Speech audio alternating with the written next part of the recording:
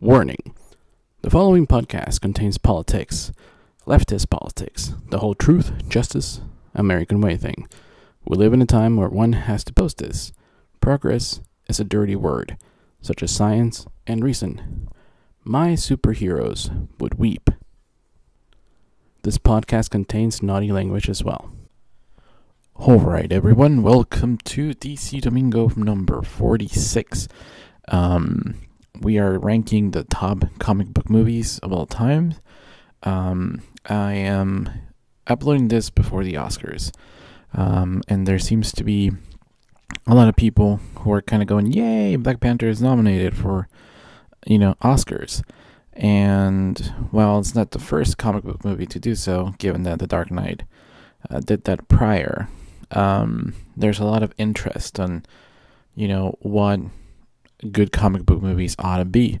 And unfortunately, because a lot of film critics did not actually go to film school, they're failed film directors, a lot of these people don't continue their academic necessities.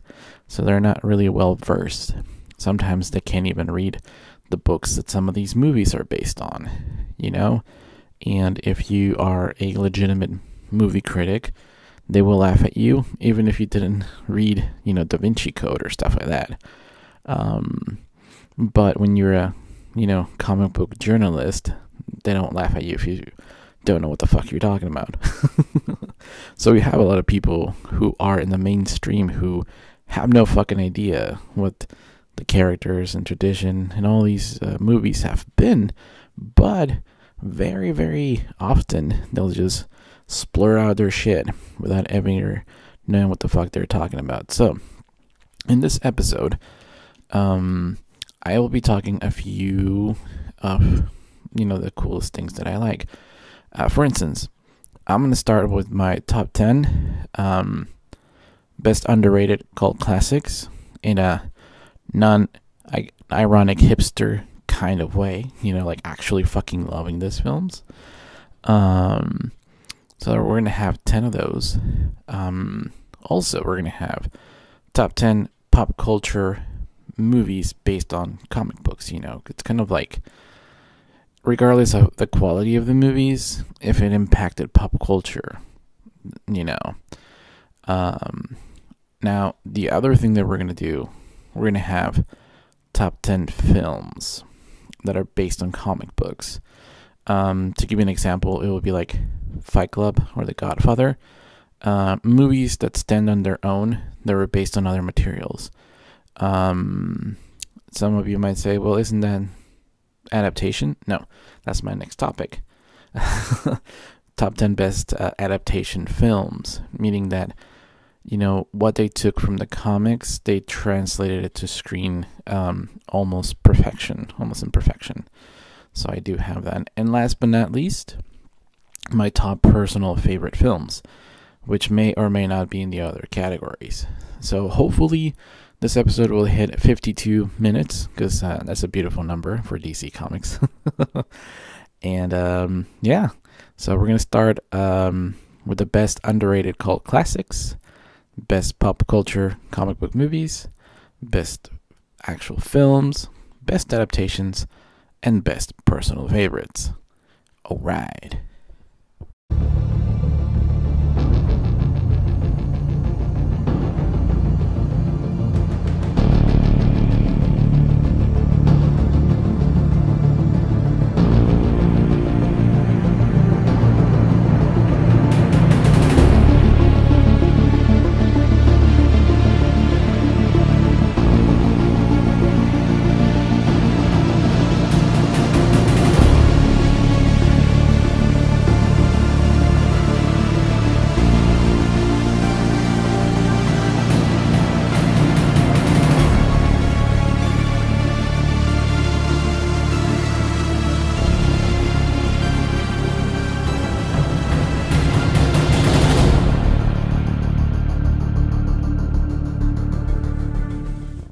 Alright, so non-ironic hipster comic book movies, cult classics.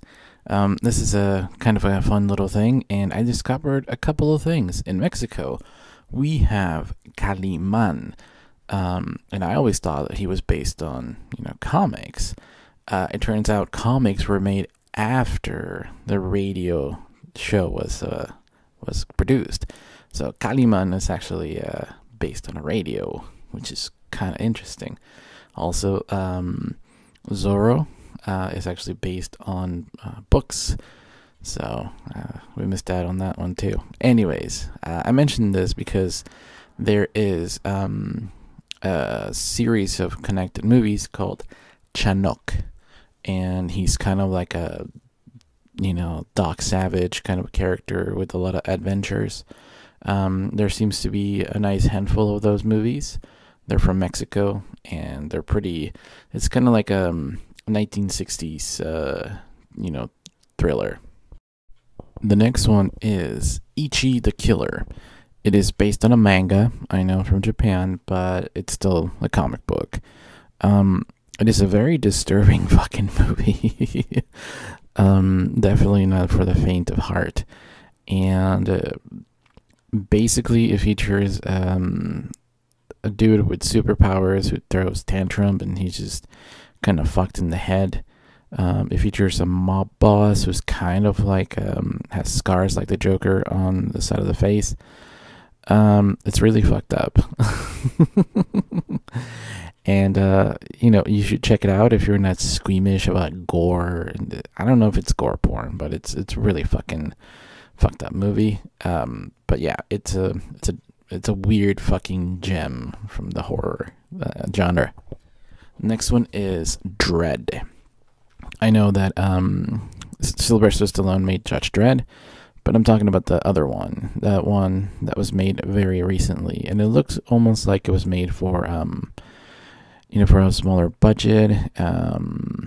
It had a much grittier take. It, Mega City 1 wasn't that big explored. It was just like one city block, one edifice.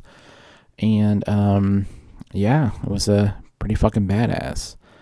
I really liked it, and we all hoped there was a sequel, Number 7, Black Mask, Jet Li, 1996. Again, it's based on, comic books and stuff like that. I know that some people kind of confused it with like, hey, is this the Kato movie? But no, it's actually based on a character called Black Mask.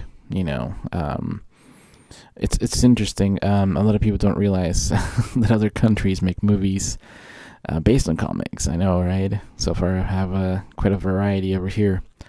Number 6, Time Cop. I know, right?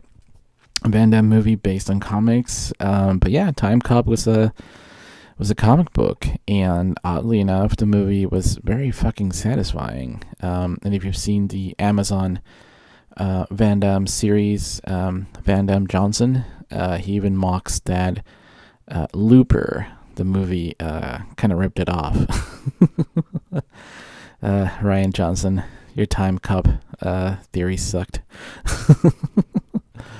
All right, number 5 is definitely a gem. It's called Tank Girl. And if you don't know what it is, think of like Harley Quinn, but back in the day when shit was a little bit loonier and crazier, like a female Mad Max, or I don't know how to describe it, but it's definitely like a crazy fucking movie that I know someone that has tattoos of her and kind of dresses, according to the comics and stuff. So very interesting. Another one that I think is really amazing, and number 4, is the Immortals, with Henry Cavill. Why? Quite simply because the director, Tarzan, dude, he's just a visual genius. And the way he tells the story with the budget he has creates an epic. It's just a glorious movie to behold. And it's based on a comic, and the figures do look like Greek, gods and goddesses, with stellar performances, by Mickey Rourke. Fucking awesome. Check it out.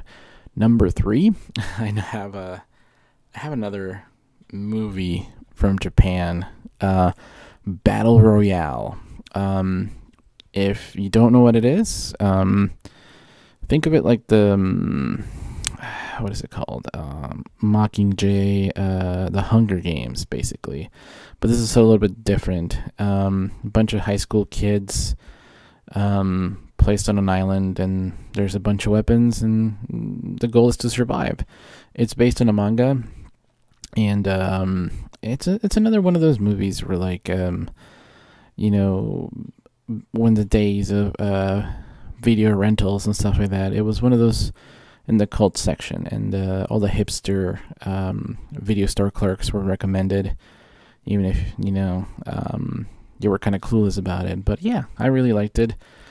Friends of mine had it, so I just borrowed it from them and didn't fucking bother with the goddamn hipsters in the video store, right?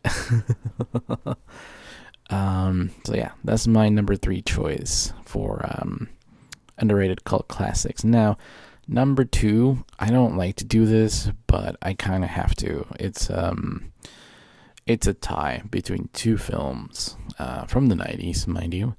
And my criteria is that you have to watch them in black and white.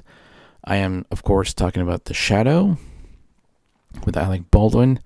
That's one film that, oh man, you just really have to see it in black and white. I have some, some fans who have never seen this, but do yourself a favor, watch it in black and white. It tied also with Billy Zane and The Phantom. Interestingly enough, The Phantom is also a hero from Africa, also created by white people, passed down from generations, the mantle from generations to generations to generations. Yeah, it's very similar to another one. I wonder where they got the idea from, right? But yeah, do yourself a favor and watch these 2 movies, The Shadow and The Phantom, in black and white, because they are pretty fucking amazing. And the main, my favorite, in a non-ironic hipster shit kind of way, comic book movie is, of course, Flash fucking Gordon. Now, I know what you're thinking. You probably think that Flash Gordon originated in the, in some kind of a TV show, but actually, it was created to compete with Buck Rogers. It's a common misconception. Buck Rogers existed in the black and white cinema, the movie serials, which is where Star Wars, George Lucas got his ideas from, of space operas. But no, actually, Flash Gordon, I'm talking about the movie in the in the 80s. Just as the 70s were ending and the 80s were starting. It's the one with the awesome Queen Flash theme song. I know it's pretty cheesy, but as a kid, I saw that movie and I was like, holy shit, this is awesome. And I know that the movie has been kind of paid homage to in the Family Guy creator movie. I forget which one it was. It was kind of a forgettable fucking movie. But yeah, I genuinely love this film, and it's genuine love. So yeah, that's my top spot for cult comic book movie.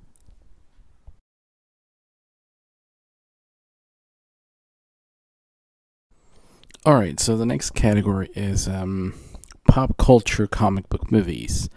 How to explain this? Well, remember how the movie The Fugitive, starring Harrison Ford, was kind of a big thing when it came out.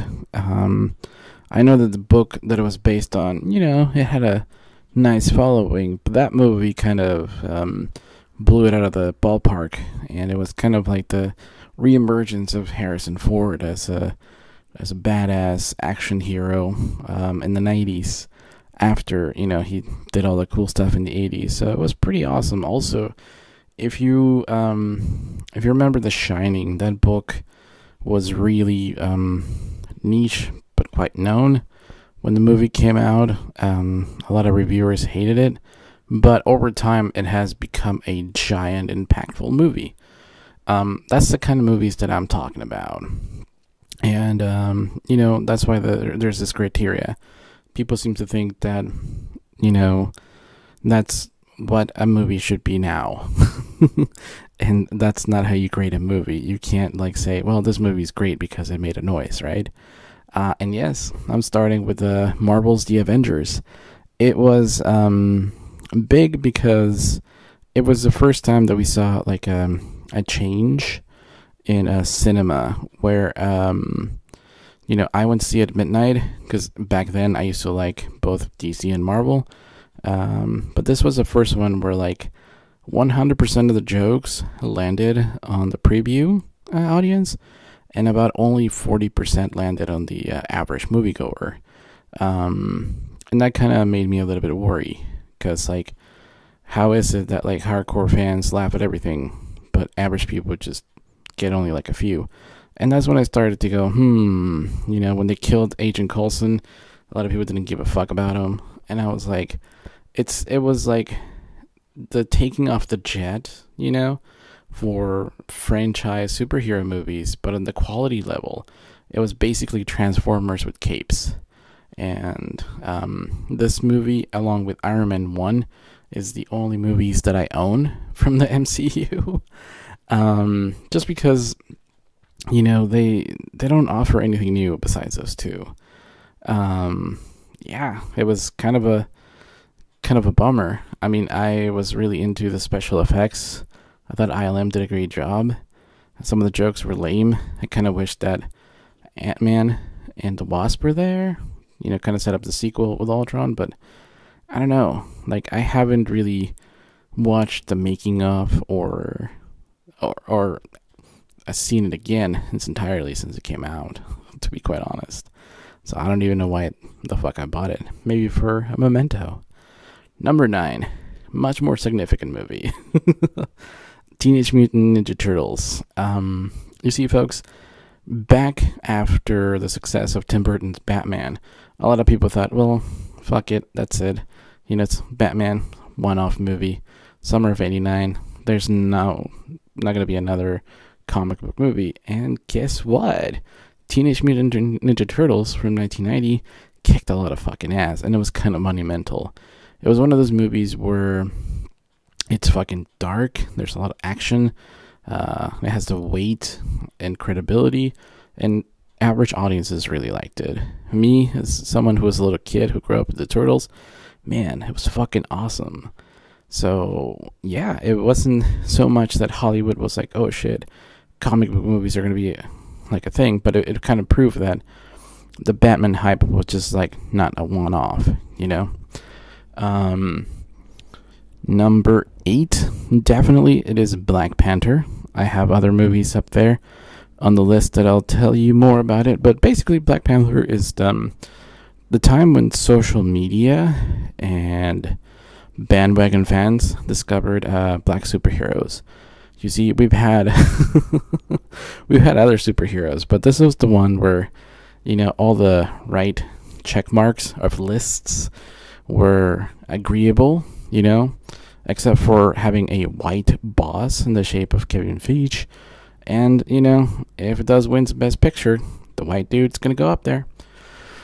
So it's impactful because it kind of shows you that the power of mass marketing, the power of social media. People can't say anything negative about the movie. For me, it's kind of like Zorro with Antonio Banderas. It's kind of 3 stars out of 5, or 6 out of 6 or 7 out of 10, or 6, but yeah, if I do say that online, oof, man. But yeah, it's basically like a Zorro movie if Latinos were in charge of social media, and we just said, hey, if you don't like it, you're a racist. It's an okay movie, but it's a social movement movie. On top of that, on number 7, I do have one specific one, but it's actually the Unbreakable trilogy. Now, I know it's not based on comics. However, it is groundbreaking in the pop culture movements because it captured the evolution of comic book movies. after M. Night Shyamalan won a lot of prestige for his movie Sixth Sense, he made a movie about comic books and how they are an art form and how they translate to the screen as a masterpieces. Some people loved that movie, some people didn't, and it took him several years to make not only a sequel, a surprise sequel, but a concluding end trilogy in Glass, which is an amazing movie. So again, we have a big budget movie, cinematic universe, check, a person of color as a director, check, a very African American protagonist, because Glass is protagonist here, of maybe the whole trilogy, spoiler alert, and we have a trilogy of films that span almost 2 decades. So yeah, that's why I think it's impactful, because true comic book fans will cherish his movies, even if like the norms kind of go, what? I don't get it. And it kind of introduced the norms, as I call them, to comic books back in 2000, and reinvigorated all these hidden gems in this year, 2019. Number 6 on my list, of course, Wonder Woman, which appeals to everybody. I know that there's a lot of hype with Black Panther, but Wonder Woman actually came out before. It was kind of, again, someone born of royalty who inherited this title in a hidden land. Even the whole, crossing the arms X thing is there. But it was more woman empowerment without forcing it. It wasn't like, if you don't like this, you hate women, which is what Black Panther did. If you don't like it, you're racist. So Wonder Woman actually crossed a lot of thresholds, and it made history. But currently people seem to have forgotten that, didn't remember, because it's, I don't know, maybe it's not a Disney movie, but Wonder Woman was pretty fucking badass. And I'm sorry to say that some journalists and haters were not banned from Rotten Tomatoes, which was the case with Black Panther. So there's preference there. Number 5, it is Danger Diabolique from 1968. It's an Italian movie based on Italian comic books, and it's basically what would happen if James Bond was a costume hero. Think of like the original Jim Steranko, Agent of S.H.I.E.L.D., Nick Fury, or think about like El Santo from Mexico, or The Saint. There's a lot of these awesome, or the Avengers from the UK. It's a very it's a very cool movie, very stylized, very Italian. It was fucking cultural, because back in the day, a comic book based movie wasn't like this. There wasn't this variety in the 1960s. This is before the Superman, the motion picture, and it was fucking badass. Go check it out. Alright, so for number 4, we have a kind of a tie, although it's mostly the first movie. Blade, the first Blade movie. Again, African American superhero. Fuck yeah, and it's a Marvel movie, mind you.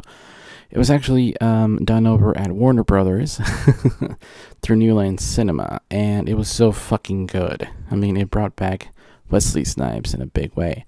Now, people would have expected me to say, the second one, because a Mexican directed it, Guillermo del Toro. But actually the first one has a lot more of a pop culture impact. A lot of dumb fucks would remember Jay and Silent Bob Strikes Back, and the little bit of monologue of the comic book connoisseur saying that, well, you see, kids, when X-Men hit it at the box office, it's actually Blade that kind of started it all for Marvel.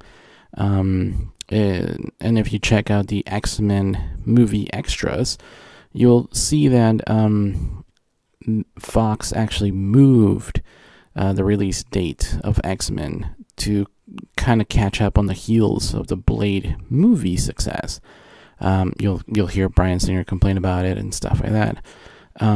So yeah, Blade made at Warner Brothers through New Line Cinema had such a big impact that it made the X-Men franchise move up. Think about that shit. And guess who was working over there at Fox? Kevin Feige. He was an underling of the Richard Donner and Julie Donner, producers of the X-Men franchises. So, know your origins, motherfuckers. Number 3, Tim Burton's Batman, 1989. Batmania did hit it off. It was the end of the 80s, and, people were used to the campy 1966 Batman. I was, So when we saw this fucking movie, we were like, whoa, but I was like very fucking little.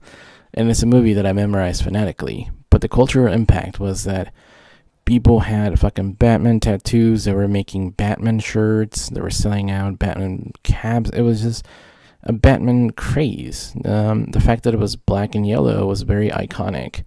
Whereas the 1960s Batman was a little bit more, chubby and more campy. This was just dark, and it was badass. So that's why it made it to the top 3. Now, top 2, on the other hand, it was dark and badass for another reason. It was The Dark Knight. That's fucking right. It changed things forever for Hollywood. It was a movie that said, hey, Hollywood, we're this fucking good. Give us more, slots on the Best Picture nomination. And you know what? Fuck yeah. If it wasn't for Dark Knight, Black Panther wouldn't be nominated. And, in many ways, Dark Knight is a fucking great film. But it had a giant cultural impact, not only because it crossed $1 billion, but because it was a movie that critics, audience, fans, every fucking buddy loved it.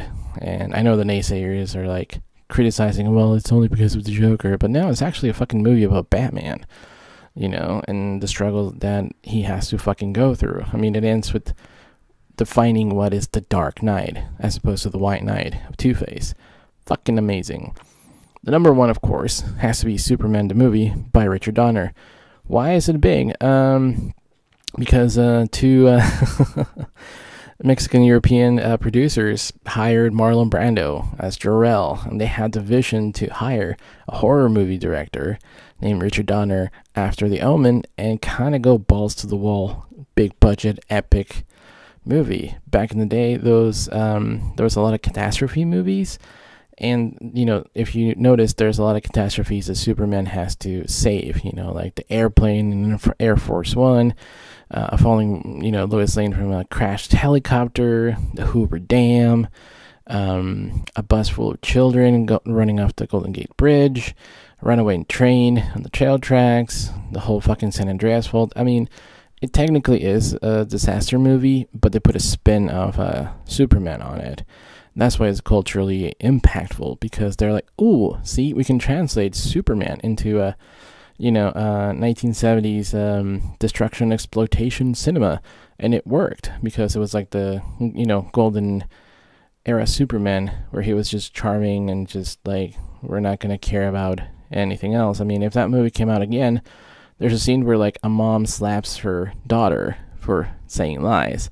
That shit wouldn't fly in today's society. So anyways, it was great for its time, and that's why it's the best pop culture movie icon of my list. Alright, so we are getting into the best films. Now this is as I was putting this list together, I am reminded of a list that Dark Horizons used to have, where they triangulated box office attendance, and they even rounded up for inflation.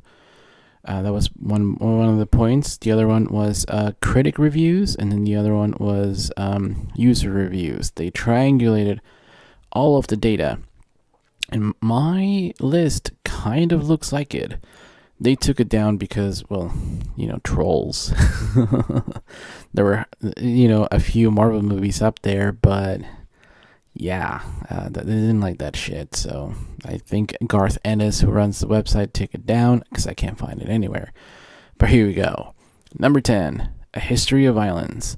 Cronenberg, who criticized The Dark Knight, made this movie based on a comic book, right? And guess what? We went to see your movie, Cronenberg. We fucking love it. Viggo Mortensen plays this, like, cool hand-look type of dude who's just like, I just want to have a normal life, but fuckers don't leave him alone. Ed Harris plays a bad guy, and it's really fucking dark and gritty, and a fucking great acting, great story, great cinematography, great directing, Mr. Cronenberg. I hate comic book movies. Fucking great. Number 9, Logan. It's one of the best fucking movies ever made based on comics, in my fucking humble opinion. Now, is it Old Man Logan?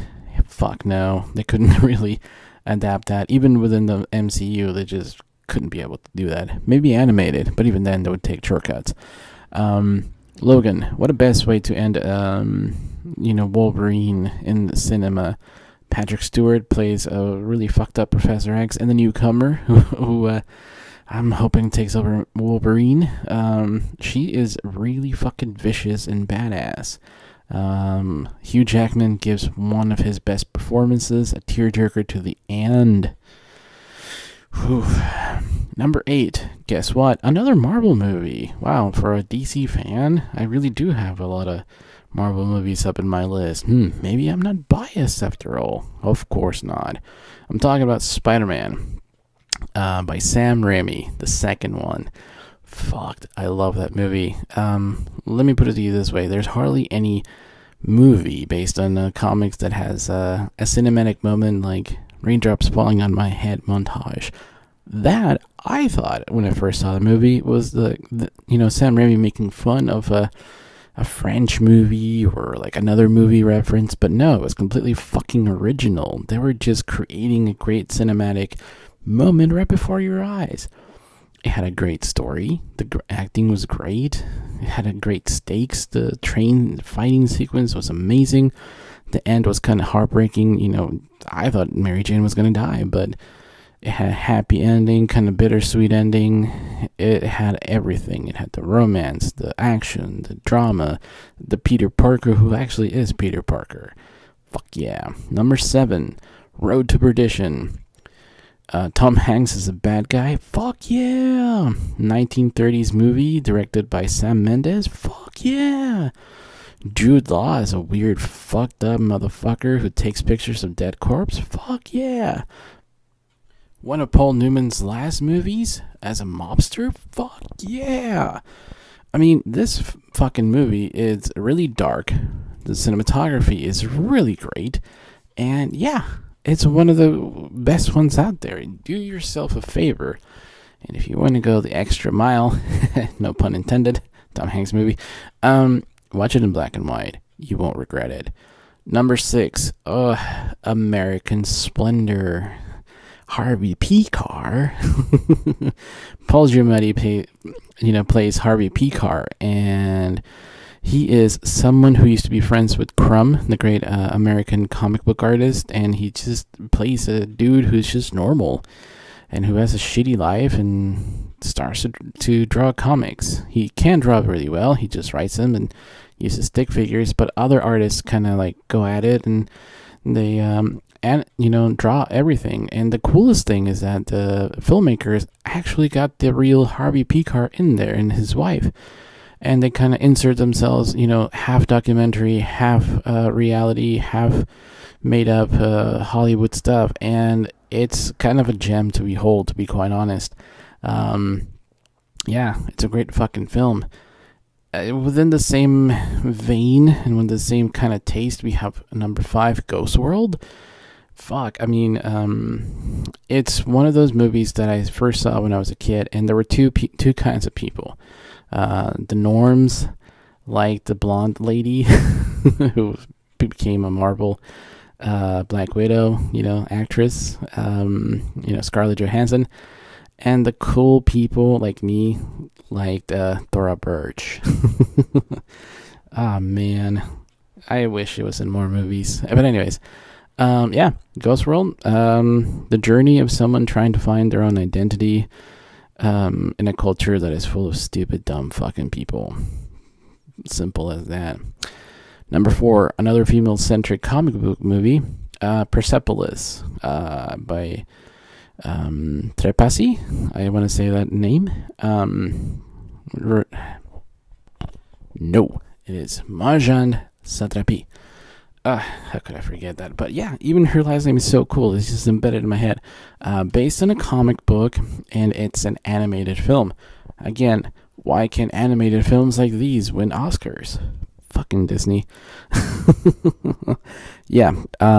Growing up in Iran, she witnesses, regime change, and through the eyes of a small child, she moves abroad, and through the eyes of a teenager, she kind of like falls in love back with her homeland. It's a beautiful film, family oriented, really dark tones, but really surprisingly well done. Number 3, Watchmen again. Whew. Yep, I keep finding new posters of these. Why is it one of the best films? Well, if you have the balls to sit through hours and hours, about 4 and something hours, you will be treated to a movie that my baby boomer parents, both of them, my mom and my dad, really fucking loved, and they don't watch comic book movies. How about that? And they don't speak English. How about that? They were really captivated by this story. They really understood it. They followed it. They didn't find the dark or disturbing. They understood. They knew what the themes were. They knew that it was an alternate reality. In comparison, one of my ex-girlfriend's yuppie couple, they were like, I'm confused. Nixon didn't win re-election. What's this? I'm just like, oh god.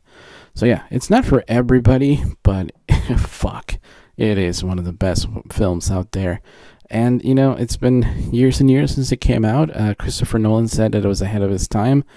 I know that the Ant-Man director really praised it. A couple of really high-ranking people really love this movie, and I fucking love it. Number 2, surprise, is The Dark Knight. Why is it not number 1? I'll tell you. Yes, Dark Knight. Number 2, I have already said why. And the other, in the other versions, great acting, great story. Gives you a reason why The Dark Knight is The Dark Knight. Great Joker, great story, great plot, great soundtrack. Oh my god, Hans Zimmer, you badass motherfucker. And yes, of course, Nolan. Number 1, La Vie d'Adèle, Life of Adele, or Blue is a Woman's Color, as it's called here in the States. Why is it the best film based on a comic book? While it won the Golden Palm in Paris, and Paris has a really good taste in movies. Sometimes, but most of the times they do get it right. And this is one of those films that it definitely deserves it. Great acting, great story. A heartbreak on the end, of course. Very French. I love it. And it's kind of sad and heartbreaking. But it's one of those movies that broke grounds. Yes, you don't hear woke Twitter talking about that one. Alright. Best comic book adaptation films. You know how like Lord of the Rings, the trilogy, you can like, never have read the books and still kind of understand the whole fucking thing. It's awesome. I love that trilogy. Or how like you can watch Gone with the Wind and not give a fuck about the book. I know that the writer originally didn't like the movie because it wasn't as racist as her fucking book, but the film does stand on its own. It's a little bit less racist than the book, and it has become like a cinema classic. So they were really well adapted, and I think that sometimes that's something that critics that have no fucking knowledge of the material they're reviewing are not aware of. So here we go. Number 10, Tintin by none other than, of course, Peter Jackson and Steven Spielberg. Fucking great movie. The visuals, the themes, the story, the way the visuals actually replicate the Tintin look. Fuck. I've always dreamed of that since I was a kid. I was aware of the Tintin comics, and I love this movie quite a bit. 9? Ho, you guys are not even fucking ready for this. Alright? It's a Marvel movie, and it's fucking badass. It's called Punisher Warzone. Yeah. Before the hipster fucks were recommending you Punisher on Netflix, this fucking movie, oh man, kicked it up a notch. And I don't know if you read the Punisher War Journal or those kind of Max series from Marvel. They were very adult, very dark. This movie kind of replicates the fucking look out of the ballpark, but also stands on itself as a really great movie. The director, which is a female, she fucking did an amazing job, and I'm kind of surprised that she hasn't been invited back to Marvel. I don't know. Maybe she likes to direct her own action movies, and the thought of somebody saying, "Hey, don't worry about the action movies," made her go, fuck you. I know, right? Speaking of action, Scott Pilgrim at number 8. Oh man, the way Edgar Wright just kind of edited this movie, it's really quick tempo, on the go, but also the visuals really do match the comic. The characters look like they're supposed to. It's very fun. It's very iconic. It breaks the fourth wall every once in a while. It's very winky stuff like that, just like the comics. So pretty fucking awesome. Now we have a very recent movie. It's called Alita: Battle Angel by Robert Rodriguez. Oh fuck, man, you guys should see this on IMAX. I didn't, but I want to now. It's one of those movies where, if you read the manga, you're gonna be like, wow, they took this shit straight out of the books, but they also went ahead and rendered it in actual 3D. I know that Robert Rodriguez, has, he's always done whatever the fuck he wanted to do, and the fact that James Cameron was actually the one doing this film prior to him kind of goes to show you that, if Latinos are giving a fucking chance, we can even do James Cameron's work. And he's Canadian, so it's like a double entendre for foreigners taking your jobs. Pretty fucking funny. Number 6, it's a classic, but many of you might not have seen it. Definitely check it out. It's called Barbarella, and it has a very, very cool implication for cinema.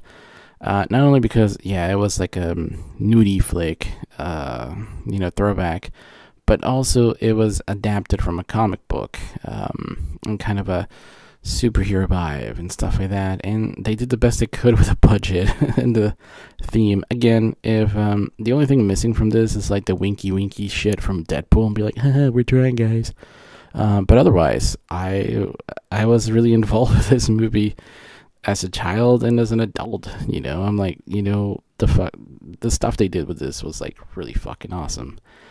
Number 5, Akira. Oh man, I love this fucking movie. It's one of those classics that it gets better and better the more time I see it. If you haven't seen any of the manga and stuff, definitely go check it out, because it's one of the best things to come out of Japanimation, but also in cinema.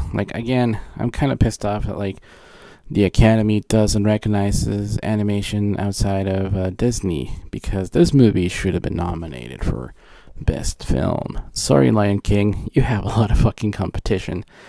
Number 4, The Crow. Oh, fuck. The way James O'Barr drew The Crow was reminiscent of Iggy Pop, and I know that when Brandon Lee was cast, people were like, oh, I don't know if he can pull off that skeletal, pure muscle leanness, and they were wrong, man. Brandon Lee just fucking nailed this part, and unfortunately died making the movie. But if you look at it, Alex Projas, the cinematography, the atmosphere, the soundtrack. I mean, the camera movement. This is one of the best fucking comic book movies of all time. But not only that, it is really, really well adapted because it screams out of like the blackness of the pages. You know, the gothic stuff is there. I think that it's a disservice to comic book fans who have never seen this movie and don't consider it one of the best comic book movies of all time. Speaking of which, number 3, Watchmen. It's one of the best adaptations that I have seen. One of the writers, Metal Gear Solid Snake himself, David Hayter, he was one of the writers, and he really, really kind of delved really deep into the script and was able to make the filmable movie filmable. Zack Snyder and crew did an amazing job to bring it all together. It was a movie criticized for being too faithful. Fucking assholes. But to me, it's one of the best adaptations. You know, why is it number 3 and not 1? Well, quite sadly, because the first 2 are pretty fucking faithful as well. I mean, these things are amazing. You know, Akira, The Crow, Watchmen. Who would be number 2? Robert Rodriguez, Sin City. That's right. A surprise fucking movie that grabbed everybody by the throat and never let the audience went anywhere. I mean, it was like one of those fucking cultural epics that you were like, what the fuck? It looks like the comic. And it's really dark. Not only visually, but thematically. Again, I have 2 Robert Rodriguez movies here. He really fucking knows his shit. Now, who could be number 1? Come on. Dick fucking Tracy. Have you seen that movie? Oh, also do yourself a favor. Watch it in black and white while you're at it. But with the colors, it just jumps at you. It just looks like a classic pop art movie. And if you watch it in black and white, it looks like a straight up noir movie. It's like a sister movie of Sin City. So, Dick Tracy, the cars, the makeup, the music by Broadway Steve Sondheim, the acting by Warren Beatty and Madonna. Fuck, you know, Al Pacino as the bad guy. Fuck, there's like a star-studded cast there. Top-notch acting, top-notch everything. Do yourself a favor. Watch Dick Tracy. Own it. Love it. Really, really worship it. And yeah, it's a Disney movie. Go figure. Alright, so what are my personal favorite movies based on comics?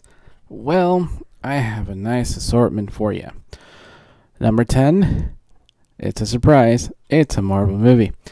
It's Ang Lee's The Hulk. Why do I like this movie? You might ask. Well, you see, I grew up watching the Bill Bixby TV show. And I really liked that one. It was very melancholic, kind of like a soap opera, with some, you know, green giant every once in a while. Well, this movie took the approach of comic books really well. I know that Stan Lee was just a gamma radiation, but Ang Lee and his wife did some research writing the script, and they came up with a trifecta of nanonites, genetics, which they show you which animals they got the genetic inspiration from, and also gamma radiation. Brilliant. But not only that, Ang Lee edited the film in a way that made it seem like a comic book. The editing was really vibrant. It put off a lot of people, but I fucking got it. I loved it. I loved the dynamic of father and son, and how you know, anger triggers the nanonites and enhances the muscle memory tissue of repressed memories and anger as a trigger for you know, becoming the Hulk and having the nanonites regenerate a lot of mass muscle. Fucking brilliant. I also like Nick Nolte in there, Eric Bana as the Hulk, Jennifer Connelly. Oof, awesome fucking film. From start to finish, I fucking loved it. And it features Danny Elfman soundtrack that's not shit, which I love it. Number 9, V for Vendetta. How can I not love this fucking movie? I was able to get a mask of this when I went to a Comic-Con. So entering the movie with the V for Vendetta mask caused some stir, and it was great. And now it's used as a protest. And what can I say? I mean, remember the 5th of November? One of Natalie Portman's really great movies. Hugo Weaving as V is amazing. The director is pretty fucking awesome. What can I say? After the success of The Matrix, the Wachowskis produced this movie. Fuck yeah. Number 8. I mentioned this movie again. Another Marvel movie. Spider-Man 2 by Sam Raimi. A lot of love for that movie. Not only that, because it has a redeeming villain at the end. Doc Ock, played by Alfred Molina. Oh man, such a great villain. Like an angry nerd. As a good mentor for Peter Parker. I don't know. It's fucking amazing. Number 7, one of my favorite ones. The Dark Knight Rises. Not The Dark Knight. And I'll tell you why. The Dark Knight keeps me on the edge of my seat. I wouldn't say it gives me anxiety, but it's like I just can't stop watching, and it has me like intense too much. Dark Knight Rises is about depression, and I fucking love that. It puts me mellowed out, you know. It's not that I'm emo or something, but I understand depression. I don't like to watch a movie to make me feel like the clock is ticking, which is what The Dark Knight is. Dark Knight Rises is depressing and fucking sad, because we'll never see a Christopher Nolan movie featuring Batman again. Number 6, another Batman movie, Tim Burton, 1989. Why do I like it? I grew up with it. I memorized the whole fucking movie phonetically, meaning just by hearing it, before I spoke English. I watched it that much. It was so gothic, and I think the design by Anton Furst, the crazy designer, did wonders for me as an artist. I really loved that film. Really dark, really gothic. Number 5, very recent movie, Man of Steel. Why do I like it? Because it's a movie about an alien, and me being from Mexico, I can totally fucking relate. You know, but also there is a lot of fear that this movie was predicting, and you can see it ahead of time. The filmmakers were brilliant. You know, they realized that immigrants make this nation better, that we have potential, and yeah, you know, if killing alien Hitler is bad, sign me up, motherfuckers. Number 4, the sequel to Man of Steel, Batman vs. Superman. How can I not love this amazing movie?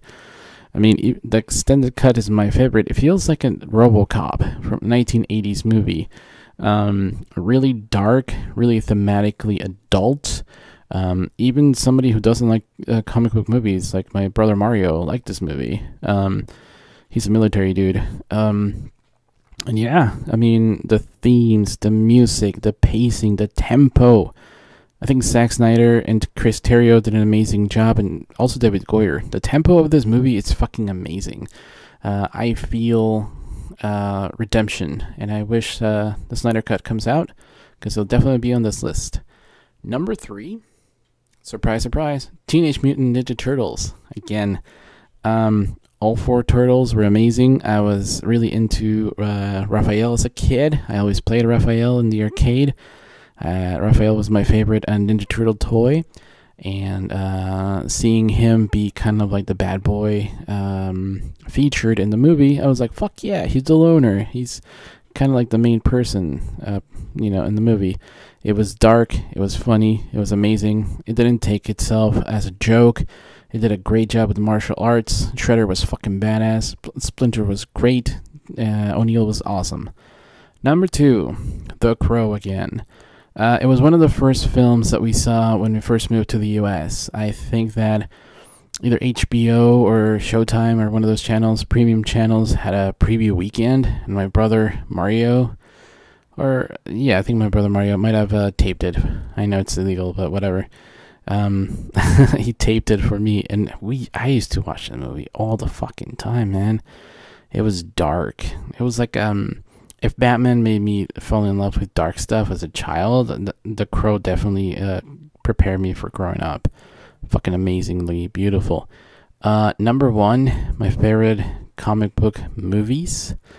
Watchmen, of course, because it has a trifecta of good reviews by people who know the source material, admiration from the right people who actually understand the film, understand the thematics of film, and understand acting, cinematography. The way Zack Snyder used slow motion is the same way Alan Moore uses multiple panels to show the passing of time.